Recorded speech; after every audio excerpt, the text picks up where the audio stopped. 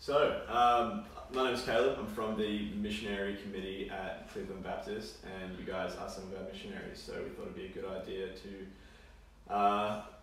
help the church get to know where you guys are at in your current season of life. And you've recently settled in Australia. Do you guys want to tell us a little bit about that and yourselves as well? Yeah. So it's been good coming back to Australia. This is supposed to the first 6 months of our time here was meant to be like a 6-month furlough, and as sad as it is that COVID has happened and everybody's in lockdown, we've actually been very thankful for it because it's meant we can just set up house at a slow pace. We had to move house after 3 months, and also we've had our kids come and go a little bit. One has left to move into a share home, another moved into one has bought a house, one has he's getting married later in the year, and then my daughter had to come back from uni, so we needed to have her at home, and then our younger son, he's still at high school. But just to have all of that movement happening and settling and living back in our home country, which we're still getting used to again. And helping out with your mum and dad too. And helping out with my mum and dad. Yeah. So mum and dad are both not well, and mum has dementia and dad, he's got his own physical ailments, but I've been seeing them nearly every week, every second week. So there's a lot of busyness, but the COVID has helped us to just take a breather and do it a bit slowly without having to have the added responsibility of visiting lots of people. And as much as we love doing that, it sort of gives us a chance to just settle quickly. Yeah, good opportunity to rest. And take that furlough in. So after that, our 6 months, then we'll be looking more getting back into how we're going to be involved with our ministry in Vanuatu. Well, based in Australia still, it's sort of coming and going, but that's all complicated by the situation with COVID. We had originally planned to be back in Vanuatu actually this month on our first visit, but that's not possible and not likely to be possible until later in the year. Yeah. Have there been any effects of coronavirus in Vanuatu, or are they pretty much clear? There's been no official cases of COVID in Vanuatu. And I suspect that's true because if COVID did get into Vanuatu, their health system's not up to looking after it. It'd be sort of really bad for the country. So it appears that they've dodged a bullet in that regard. But they're very reluctant to have outsiders come into the country, people from other places. So that's obviously restricting our plans. So we don't know when the Australian airlines will start travelling again, and we don't know when Vanuatu will open the borders to receive travellers and that sort of thing. So we're sort of on hold at the moment. And I heard recently there was quite a significant cyclone that went through Vanuatu. Were there any effects of that where you were working? Yeah, it was came quite close to the village where we lived and worked in Vanuatu, and one of the largest cyclones that they've ever had, and so it had a huge impact. Many of the houses in our area were either lost their roofs or blowing down completely. The houses are made out of thatch and bamboo, and they're traditional style houses, so they're not very strong.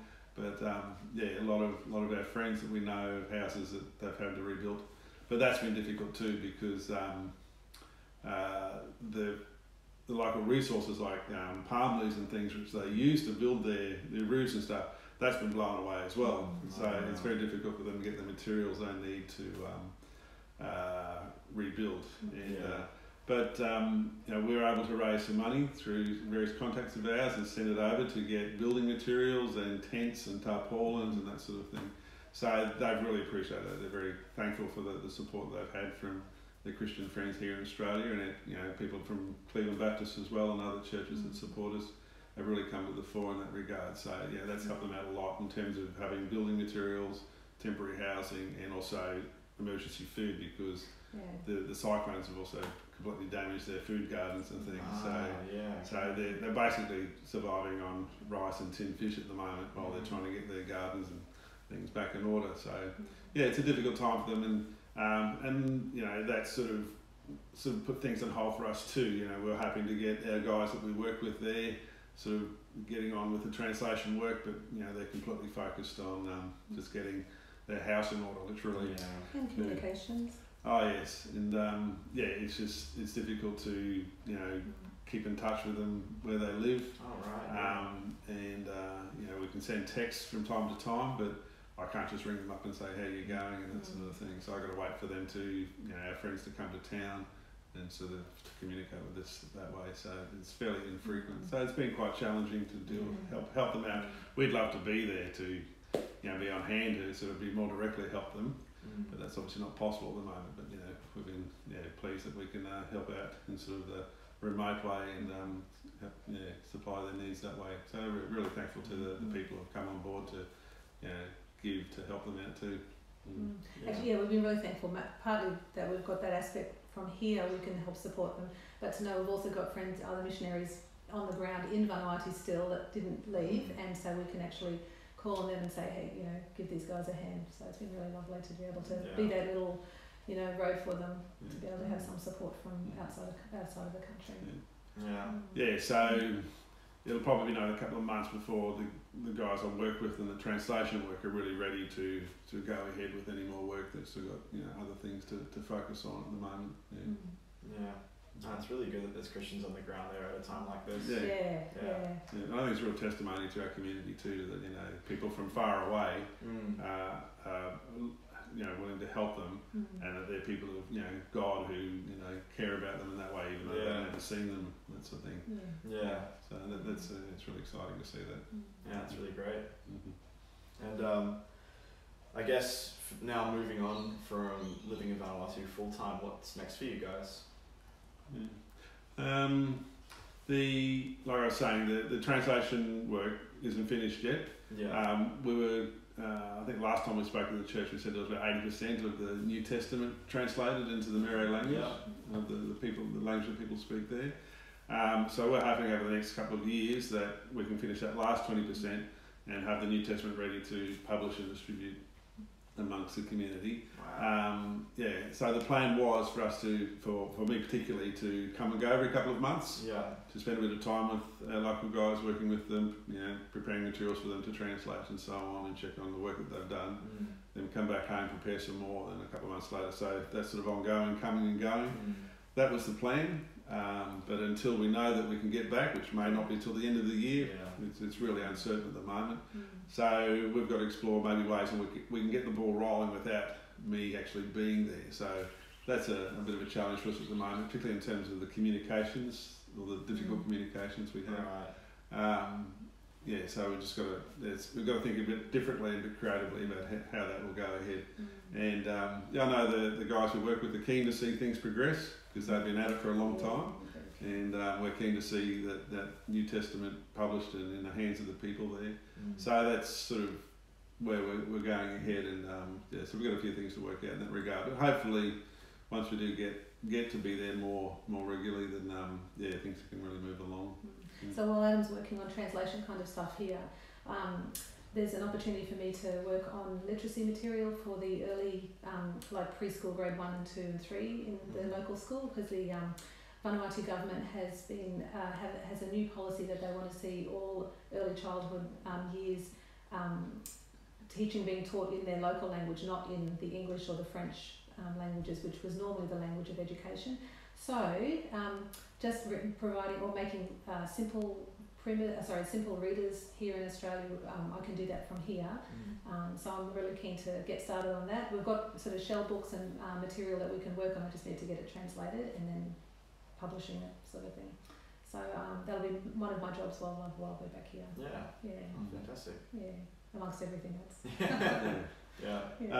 But also looking further ahead to once they've got the scriptures in their hands, published form, coming from the community we work with, traditionally they're not a literate society. Before the translation work started, there was not one book. They didn't have an alphabet for their language and that sort of thing. So that's all been developed as part of the translation project. So reading and writing is not a typical part of their culture. So just to sort of hand them over a book and say, go for it, they're really not equipped for that. Not many people in the community anyway. So then they will need support in terms of using the scriptures. And it's what we call scripture engagement. And then and that's developing Bible studies, Sunday school material, maybe developing videos like the Jesus story in their language and that sort of thing. And all that will help them. Also training pastors in preaching using the scriptures. And so that's quite an involved task as well. We don't feel we're in a position to carry that ourselves. We've done bits of that along the way, but our focus was more on the producing the scriptures. So one of the things we'll be doing, and we started doing, is looking for a team from Australia who will come and take that particular work on and go and live amongst the community for maybe 4, 5, 6 years and help them get used to using the scriptures as well. So it's not just a book that sits on the shelf. It's something that they can really use in the churches and in the communities, and really benefit from the work of the translation and reading God's word in their own language. So that's sort of the next step after the translation work's finished. So it's once we're handling the New Testament, it's not the end of the work. It's really the beginning of it. In terms of getting the church there really founded in God's word and established in God's word, which has been a struggle for the church up until now. They rely on so much foreign language material that people don't really understand what God's word says. But as they are able to access it in their own language, they do understand it. It makes sense to them, and they can really know what the good news is and what God calls them to do. And I think like the guy that works with Adam Norman, he's the main translator. He's also the minister of the local church in our village community, and he preaches in his local language. He expounds the scriptures, and because he's working with Adam day in day out, while we were back there, he really has got a good grasp of God's love for his people there, and it is beautiful because he'll preach, and as he's preaching, like, you sort of sit back and look around at everybody, and everybody's listening, and they are just engaged, as opposed to when you have a visiting preacher who might preach in the trade language Bislama, and people sort of are a little bit fidgety and they don't sort of engage as much. But once it's done in the local language and it's good teaching, they really are listening. So we just hope to see God's Spirit move as the young men who are doing translation and who want to just see their own people come to know the Lord as well. And one encouraging development too within our district and the language community we live. The church that was established there mostly had pastors from other parts of the country who would come and work there, maybe because they didn't have local people who were trained and experienced, and that had its drawbacks in terms of involvement in the community. But just in the last year, there's been a number of appointments of local men who have been trained and who speak the local language themselves and really are concerned about the local community coming to leadership within the church. And so they're the key people then that we can really train and engage with in terms of using the scriptures. So that's been encouraging to see, and so the signs are good sort of for the future of the scriptures, using the scriptures within the Nero-speaking community. That's great. It's good to hear the future's looking optimistic for them.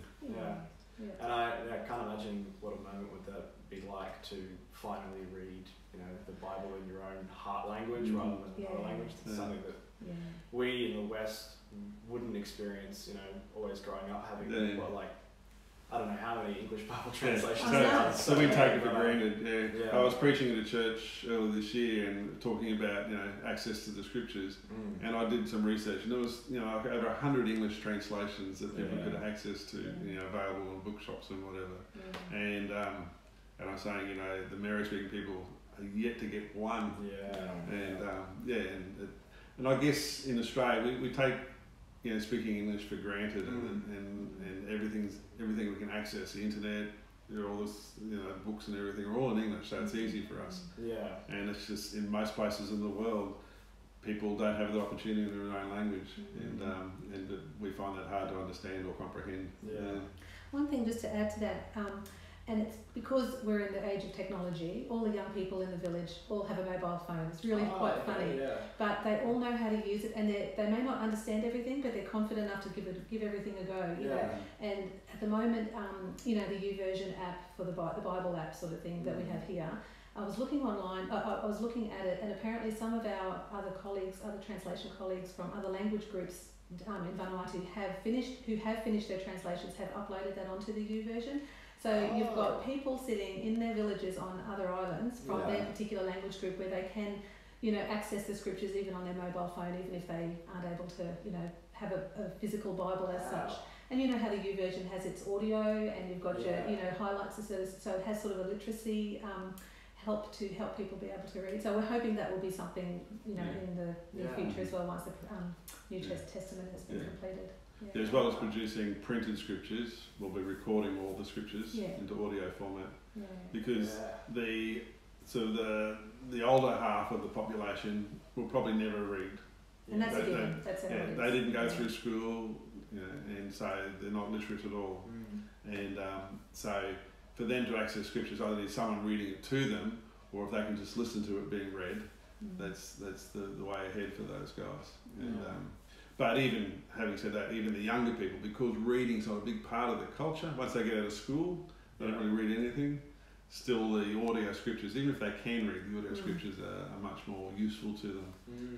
So that'll be so we'll be publishing a book they can hold, but we'll be publishing apps that they can just listen and read the scriptures and look at pictures that are associated with the scriptures and that sort of thing as they go.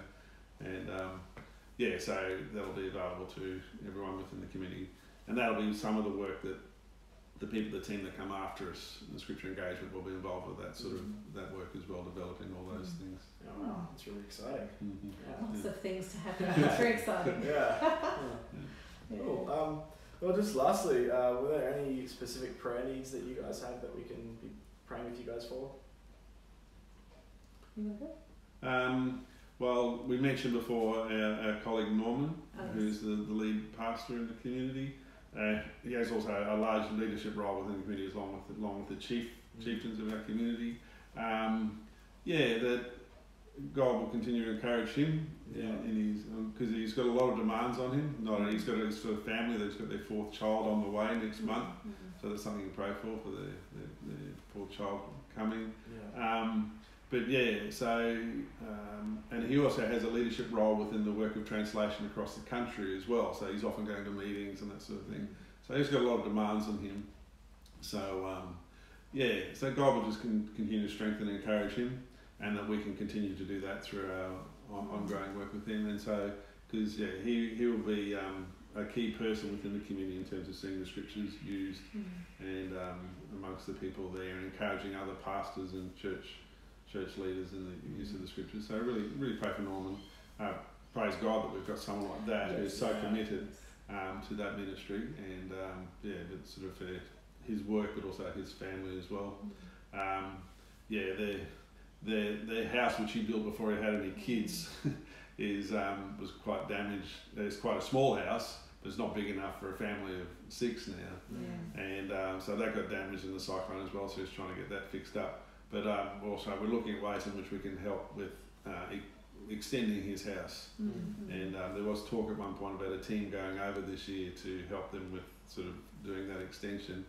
But that's up in the air at the moment too. So, we can be praying that God will show a way whether we can just raise the money here and organise some people over there to do the work with him.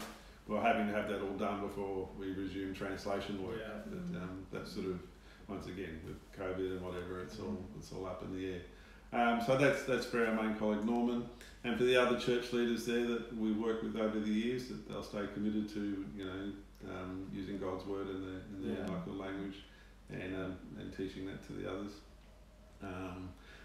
And then for us, in terms of how we'll get the work going ahead, our original plans have sort of all been sort of washed away at the moment. But so just working out how we're going to deal with communication, how we can get the guys working well before we can get back there on a regular basis. So just how that will happen, we're not sure at the moment. So we just need some insight into that. Creative thinking. Yes. You want to share some things, family stuff? So I think with us now settling back in Australia, as parents, we're both very thankful to be back with our kids in the same country again. And we feel very blessed to be able to be a part of their lives at this stage. So, Hayden is in a full-time job and he's loving it, and he's living away from home. He's not at home, he's old enough to live on his own, so he's good. But it's just fun to, visit him every so often or have him over for a meal. And then we've got Matthew, as I said before, him and his fiancée have bought a little unit, and so he's settling, he's living there, but just to sort of be there as the parent to sort of help him settle as a young man in his own unit. They'll get married later in October, so then Nicole will join later on. But then, and then Alexa, our daughter, so she's studying out at UQ at Gatton, but they're closed, and so for their campus. Although she was talking about her moving back there for semester 2, so that's good for her. She can sort of get on with her studies. But I think just to be here to help support them through that as parents, and be a bit more part of their life again. I think the last three, or well, as each of our children have left Vanuatu, you sort of feel this little hole that happens in your family that sort of it's decreasing, and you do miss them. So it is fun to be close to them. And then Joseph, he's in grade 11, so I guess supporting him through grade 11 and 12 with all of the, pressures that come with that. And actually, it's encouraging for us. We're excited to see him. He joined the choir at school, and I think he's doing okay. And he likes the idea of being involved in a group. And the other day, he was invited to join the volleyball team, so he's very excited about that. And he's getting into training. He's not a volleyball player, but even in that, he's learning. So that's exciting for us as parents. And I think I'm very happy to be back here, partly because of my own family, my mum and dad. And I have one sister, and she's been bearing a lot of the weight of looking after mum and dad, but I think I feel much better. And I'm just glad the Lord sort of led us that this is the part of our time that we need to be back here in Australia. So I guess pray for my parents, pray for us, to help us to balance our time between ministry and visiting our friends and family, but also looking after our family, our extended family, and our immediate, children. So that's a big thing. Of course. Work-life balance, isn't it? And a point of praise. I mean, we're continually thankful for this aspect, but God has sent us to go and work in Vanuatu since 2003. But it's only been possible by our supporters and friends and family who've been, supporting us through all this, and the churches. The whole time, it's been so thankful. And Cleveland Baptist as a church has been very faithful to us. So we've always really felt that support from them, and really encouraged by that. And it's given us confidence just to be able to focus on our work, and to have that continue. And we really appreciate that. So one of the things we tended to do when we first got this time back here, or we're getting settled in, was to go and visit people and speak in groups. But that hasn't been possible. But now things are sort of starting to open up a bit. We're looking forward to doing more of that. And so just to reconnect with people in that way, and sort of and I guess show our appreciation, and I guess also find out what goes on in their lives. It's funny because we send out news all the time, emails and newsletters or whatever, and we come back, so everyone knows what's going on in our lives. We've got no idea what's happening in their lives, so often it's more of a catching up with what's happening in their lives. But that's good with us. It's fun. I love hearing what's going on in everybody else's lives. And so there is a large group of them to catch up with. So that's sort of trying to balance between getting on with the work, looking after family stuff, catching up with supporters and friends and that sort of thing. So it won't be the quiet life. So we've appreciated the relative quiet of the last couple of months. But we're really conscious now that we really need to sort of get back on the train. Just hope it won't speed too much. There we go. Mission life is never slow. Well, fair enough. Well, it's been really great hearing from you guys and catching up and learning about everything that's going on and what your life looks like now. I'm sure the church will also be encouraged by this. For sure. Thanks very much for your time. Please have the time. Good one.